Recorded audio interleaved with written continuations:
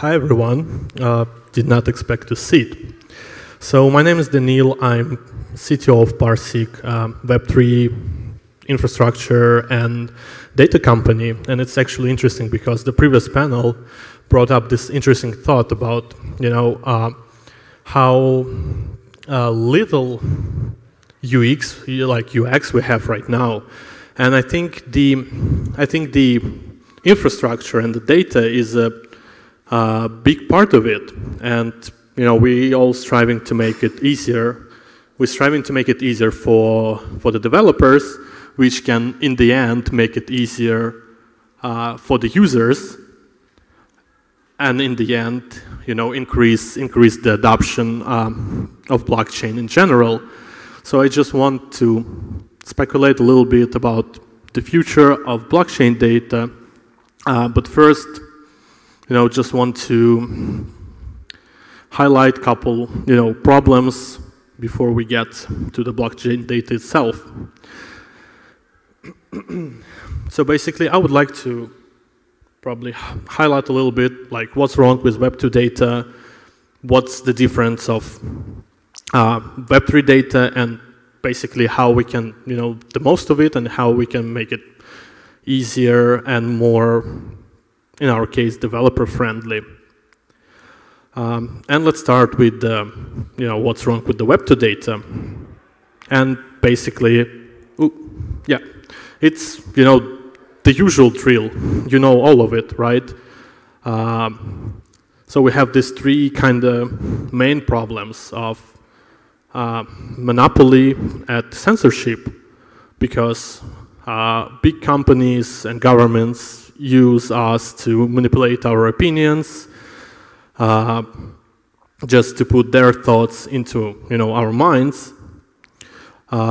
Second big subject is ownership, right? Because this information actually belongs to the platforms. It doesn't belong to you. And from here comes the other problem, right? Is commercialization of your data. That is this data that has been, made like a public domain without your consent. Well, they might have your consent when you press I agree to everything, but still, this is, not something you want, and you either profit yourself from providing your data, then other companies profit from it. So how is the Web3 data is different to what we have in Web2? So the Web3 data is obviously decentralized. It doesn't belong to somebody specific, doesn't belong to a certain company. It just belongs to the network. It belongs to everyone, and while at least one node is still alive, the information is alive. Second cornerstone, I would say, is the personalization. While we cannot say like blockchain's 100% anonymous, at least the information that you produce is not actually directly linked to you. So you can leave your footprint without worrying too much that it's going to be linked directly to you. And you don't have to worry about leaving some sort of like footsteps. Just trying to be as clean as possible. You can have like opinions, operations, transactions without thinking too much about it. And then of course it's the ownership, because data belongs to your private key, to your address. So it's kind of back in your hands, and you more or less can decide what to do with that. And with that being said, is it in the end all that simple? We do have our bunch of advantages, but they do indeed come, I wouldn't say with disadvantages, but it comes with some challenges. And yeah, I would like to discuss some of these challenges So one of them, of course, being infrastructure itself. Being a node operator is a pretty big pain for any company who is in this business, because there is a lot of issues of that with that, and these technologies they still evolve, and it'd be a long way before we get a perfect solution, if we ever get it. And especially for the projects that want to be, everywhere and want to be on as many chains as possible, this becomes a huge bottleneck or a huge resource drain in a sense, because they have to pay for all this infrastructure. The second problem kind of emerges from the first one. The longer blockchain exists, the bigger it gets, the more information you have. Talking even about like the main EVM chains. Currently, it's if we take data alone, it's tens and tens of terabytes of data, and actually like exceeding 100 terabytes. So it's not easy to maintain, and it's the market is just emerging, evolving. So as adoption grows, as the user base grows, this will be becoming like more and more of a problem. And the third point is efficiency, that comes down from the first two. And the thing is that it is pretty hard to get to have this much information and to actually serve it efficiently. And probably the least efficient way to get data off the blockchain, especially if you need it kind of in bulk, is to use RPC nodes, which is, ironically. And then there are two more points that I want to go into a little bit more details. One of them is the uniqueness of protocols and why it is a challenge. The problem is, when we're talking about blockchain data, what we talk about is that for instance, with like EVM and EVM-like chains, we have been given a framework to put this data on a blockchain, but we are definitely limited with this framework. While it gives some, standardized way to put this information for everyone to use, we are limited with what we have with, lock system, and the more data you put on the blockchain, the more expensive it is for the users, and in the long run, the more complex it is to maintain all the infrastructure and everything, and efficient ways to actually access this data. So with every protocol, we have like unique set. We do have unique set of smart contracts. We do have unique set of different events, and kind of unique internal logic. And the problem here is this is true even for projects of the same categories, for DeFi, for DEXs, for NFT marketplaces.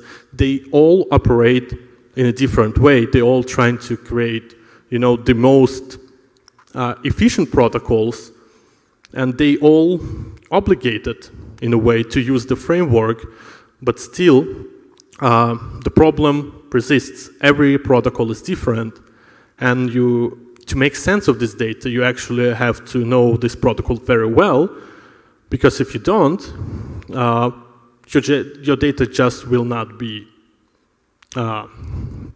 consistent or true.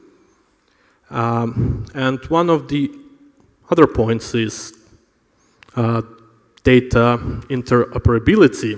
And what that means is that, yes, we now do have the framework, we have this data on the blockchain in a byte format, in a hex format. So what do we do with that? and we have this unique logic. So we actually need to have systems that allow you to make sense of this raw blockchain data, because initially you kind of get, you know, ones and zeros in a way, or hex values, or whatever it is. And with that comes other problem, is that the size of all of these protocols, especially if we take in the biggest protocols like Uniswap, Aave, and so on, because they have produced hundreds and millions and hundreds of millions of different events, how you can process it efficiently, because you don't want these processes to take weeks for you. And of course, one of important questions as well is how you get, how you provide the access to this data, and how you make it useful on the front end, on the analytics side, just make it useful for other developers, for other users. So, sorry.